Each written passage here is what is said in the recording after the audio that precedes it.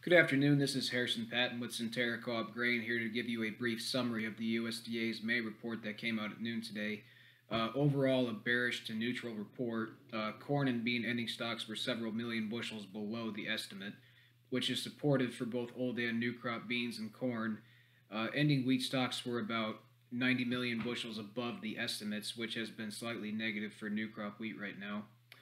Corn acres were unchanged at a forecasted 97 million acres, and the same average yield for the March estimate at 178.5 bushels per acre. Soybeans, again, not much change has happened here, with 83.5 million acres projected for the national production, with the average nation yield remaining around 49 to 50 bushels per acre.